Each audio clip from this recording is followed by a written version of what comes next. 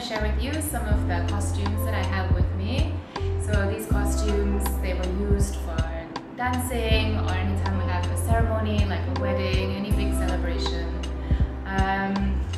Now obviously I wear it for performing mostly.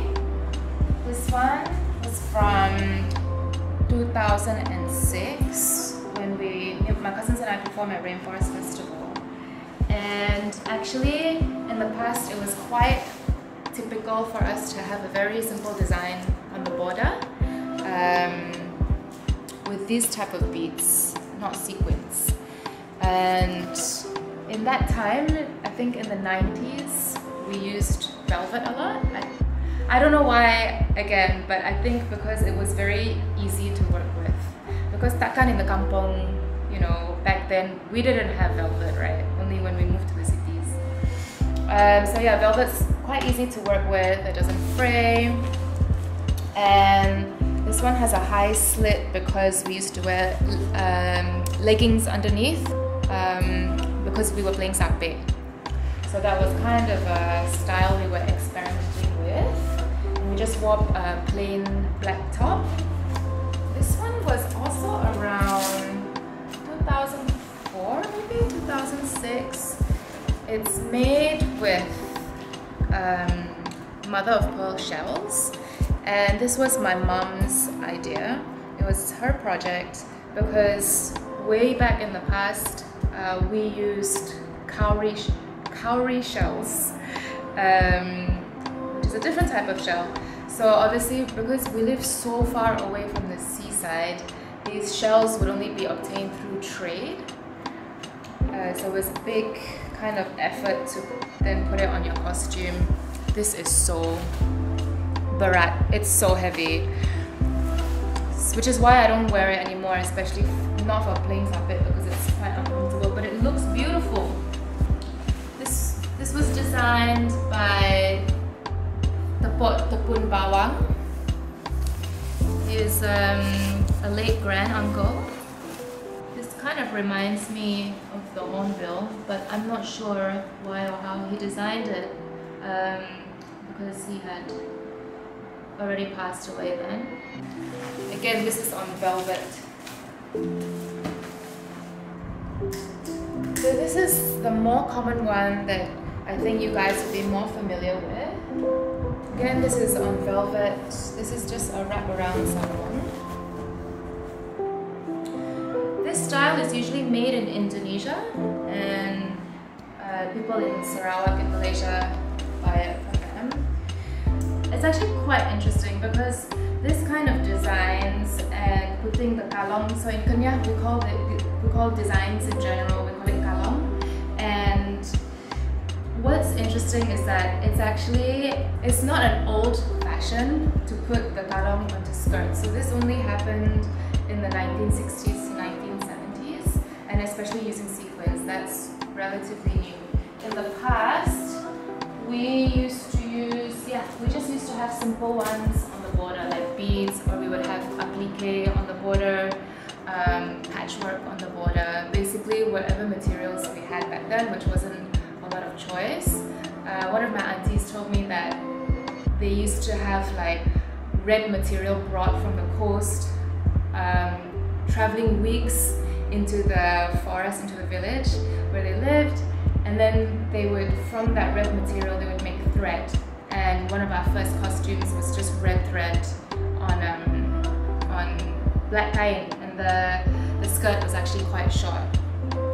So this is the matching top. This is the skirt, this is the back, this is the top. So very bling bling. And this was gifted to me by Sina Arantuan. She was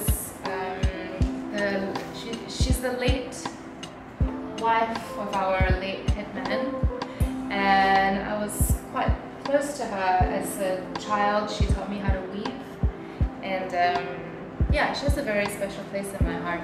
And I was so touched when she gave me this costume because, you know, they're not very cheap. And you know, it's so funny because this is her costume and she's so much smaller than me. She was like up to here. So this costume like comes up to here for me. very hard to clean and they're very hard to wash. So even if you send them to dry cleaners, sometimes they don't know how to deal with it. And I made the mistake, because this is a different quality of velvet, so even if water touches it, it becomes like this. I don't know if you can see. You get this kind of effect. So that's all the bulu or the hair is coming off. So I actually did it. All water came on all of this. So I bought fringe and I added fringes here. So I don't know, at least it adds a bit of movement. Yeah. And I had to add this on also because it was becoming a bit patchy. It looks okay, right? I think from stage, if I'm far away, you can't really tell. Except now I've told all of you. So sometimes I even like just wear this with black jeans, like ripped jeans and a tank top inside. So similarly, there's this red one which my mum bought for me last year. We just bought it on the main bazaar in Kuching. I wanted something bright because I always wear black. Again, it's wraparound skirt. Probably from Indonesia as well. And that's on red velvet. The matching top. I wore this one at the World Tourism Conference last year to dance in. What did I wear this one? When did I wear this in? This one I wore in Taipei, Taiwan last year for our album launch. This skirt, I like this one. It's quite simple. It's not on velvet. So as a child, whenever we had to wear our velvet costumes, because the top was also velvet, we would always get so hot backstage, and especially when you're dancing, it was just really hot and we would be sweating. So this kind now is a polyester and it's a lot more comfortable to wear. This costume, the top, you can see it's kind of like a kebaya style top with the beads on. It's very simple design. And this was actually a costume given to my mother by Sina Rem's mother, who has now passed on. And because I would get more wear out of it, my mum passed it on to me. And I wear this one quite a lot. I really like it. I've worn it a lot. I wore it at Wonder Fruit Festival. I wore it to perform at UN Day and lots of other places. This is like a 10th of all my costumes, by the way. I still have the ones from when I was like 6 years old. Okay, this costume, it was given to me 2 years ago by Auntie Ramat, my dad's sister. She bought it in Barrio from one of the aunties that made it over there. So this is very typical of the auntie's skirts. She does it in different colors. This again is on the polyester, and that's applique with satin and edged with beads. Beautiful. So this one, I don't have a matching top. I just tend to wear any black top and always with a lot of beaded accessories. This is a bark cloth jacket. It's made from tree bark, and this tree bark is very typical of tribes throughout Borneo and also through Polynesia. In many Polynesian islands, they call it tapa. Nowadays, this is mostly linked with the male's warrior costume for the Orang Ulu people, but actually in the past, the women also wore this. This was just what we had for clothes. So this one was painted by my sapet master, Uncle Matthew Ngao, and it was sewn by his wife, Victoria. So this one I just wear with it any skirt that I think goes, or sometimes just a plain black skirt that I got from Forever 21. And I wore this Taiwan at a festival there. The thing is, it's because it's a bit stiff, it's a bit hard when I play the sape and try to move around. I also wear a lot of sarongs, just, you know, usual type of kain sarong that we get. This one was the first one I had. It was a gift from Tradisional when I was 16, and I still wear it now. And yeah, because actually, even though tak kira if they're Indonesian batik or Malaysian or from wherever, that's what we wear in the kampong, right? So yeah, wear that with any plain top and my beads also. And nowadays, if you go to main bazaar in Kuching, we have the Kenyah, the Orang Ulu designs on the sarong, and I just get them sewed up. This one I got made last year.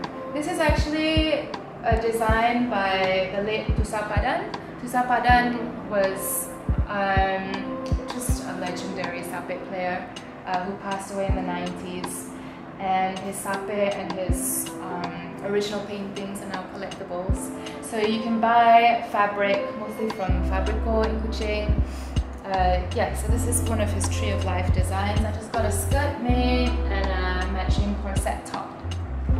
This skirt, I wore it with a white top when I was at a festival in Panama earlier this year. And finally, these are pants, like really baggy pants that I got made last year. Again, the fabric I bought in Fabrico in Kuching, and these are designs from weaving patterns. So you'd find them on baskets or on mats typically throughout the Orang Ulu community, and I have a matching top for it. So I wore this outfit at the Oz Asia Festival in Adelaide, Australia last year.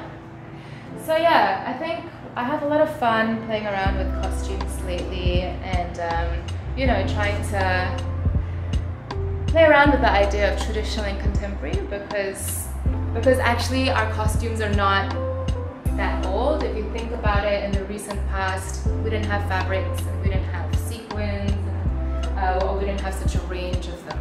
So yeah, I think it's been really fun and interesting. I think other Orang Ulu and Dayak ladies also, have a lot of fun playing around with different costumes and ideas. And yeah, all of these costumes are always pair with our beaded accessories. So that's going to be in a different video. Thanks for watching. If you have any questions, just type them out in the comments below and I'll try to answer.